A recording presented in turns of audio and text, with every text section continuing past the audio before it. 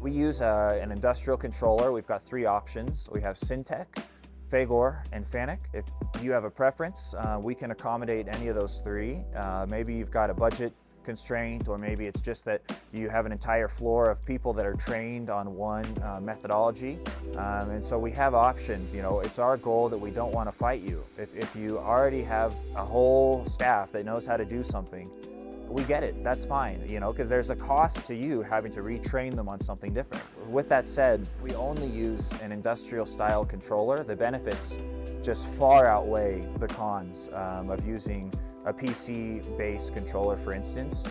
Typically the price is a little higher, but there's so many advantages, whether it's look-ahead algorithms or the processing speed of the controller, being able to easily control things like origins, cutter compensation. There's bidirectional lead screw compensation, which is just a really fancy way of saying that you can laser the machine in both directions and just take out any kind of physical impurities of that machine. And this should be done on really any machine that's 60, 70,000 and up.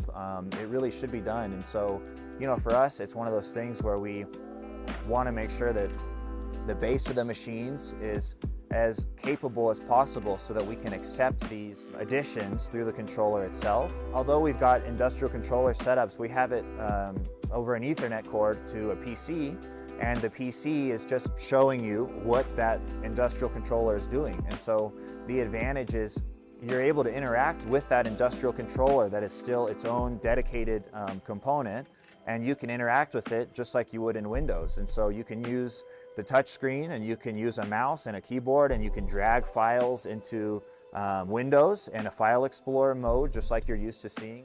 You have a tremendous amount of power, but it's connected with something that's really very simple to use and very easy to train on. I would say probably 70% of all people that buy our machines have never used a machine before, a CNC. And in those 3 days, and really after the first day, they're starting to move the machine, press buttons, load programs, etc. And it just makes it so much easier. You're not having to memorize a tremendous amount of different operations. It's important to note too, and this is kind of a bit in the future piece, but because the controllers have got displays that are all HTML, it's very exciting to think of how you can edit that interface to make it easier to work with.